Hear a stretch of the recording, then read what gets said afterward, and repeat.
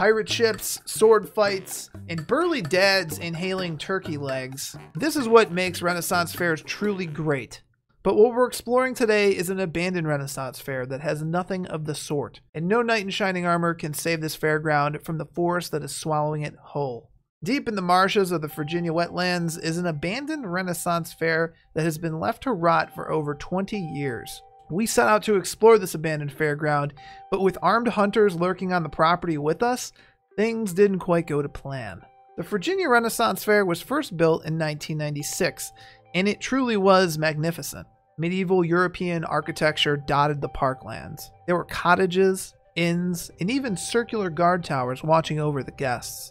And the centerpiece of the park was a large replica sailing ship. On that ship, performers entertained guests with music and magic. It was truly like you were stepping back in time. In its prime, the park would attract hundreds of people from all over the country who wanted that genuine medieval experience. There were knights, maidens, a jousting arena, a mead hall, and dozens of other workshops and stores throughout the acreage. But shortly after the park was built, it started to experience financial issues. And while the park itself was as amazing as it was immersive, there was one major problem: its location. The dozens of buildings that make up the now abandoned Renaissance Fair sit on an isolated stretch of road with nothing else around. And this was an issue, especially for people who traveled from out of state to visit. With limited parking and few hotels, guests nearby and reenactors couldn't justify the trip. On top of having almost no accommodations, the park itself could be brutal at times. The pond at the park center was a magnet for mosquitoes, leaving guests itchy and aggravated. Ticks ran rampant as well. With all the tall grass and vegetation around the fairgrounds, this was a breeding ground for them. And to top it all off, the wet forest created a thick, muggy atmosphere in the summer that proved to be unbearable for most park guests. All these factors combined led to the closure of the park in 1999. Now, the owners had several properties that they were in charge of, and the Renaissance Fair was low priority. Some of the buildings were relocated or sold to other Renaissance fairs nearby, but there were still tons of buildings left behind. Vines crawled up the park's towers, and bramble made its way through the open windows and doors. The path that guests would take quickly disappeared under the untamed grass and weeds. Over the years, the land started to attract another type of guest: the wildlife. Wild turkeys and deer started to make the land their home. Dilapidated buildings were perfect for nesting and taking shelter from Virginia's harsh winters. With all this wildlife, the property got the attention of a local hunting club who leased the land and still uses it to hunt to this day. And it was this last critical detail that almost got us caught.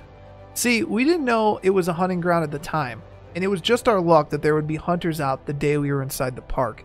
And because I didn't follow my own rules of exploration or do my research, we almost became the hunted. As we explored the decaying structures that were left behind, gunshots rang out in the distance. And this wasn't unusual. We were in rural Virginia after all. However, the situation took a more dire turn when those gunshots got significantly louder. We found ourselves pinned towards the back of the Renaissance Fair. We realized the danger we were in. Not only were we in the firing path of the hunters, but we were also parked up towards them, meaning we had to go towards the gunfire. We began to make our way towards where we had parked, keeping the abandoned buildings between us and where we heard the gunshots. Trying to maneuver through the property without using the trail was tedious and painful at times. Thorn bushes covered much of the area, but we needed to keep out of their line of sight. We suddenly hear voices. It's the hunters. They're walking along the path, talking amongst themselves. I peer out from behind a corner to see them vigilantly scanning the tree line. Were they looking for us or tracking an animal? Either way, I did not want to find out. Their voices gradually pass us, and we get back on the trail behind them. And on our way back, we found what they were shooting at. One of them had killed a wild turkey, blood and feathers still fresh on the trail. After what seemed like an eternity, we finally made it back to the car. Thankfully, nobody blocked us in, but more importantly, nobody was mistakenly shot. Looking back while telling the story, it's clear just how dumb we really were. Today, the Renaissance Fair still sits abandoned, and the forest slowly reclaims the land around it. I would still highly suggest not visiting the site, at least not without permission. It's considered trespassing, and this is one of the few instances where trespassing can actually get you killed.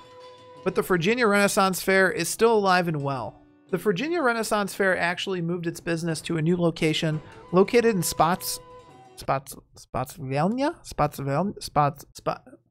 Located in Spotsylvania, Virginia. It's doing better than ever in its new location. Business for them is booming.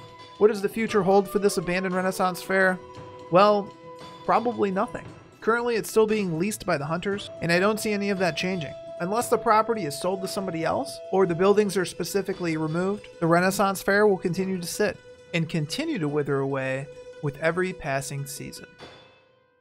If you guys enjoyed, hit the subscribe button below and tick the bell to make sure you never miss another video.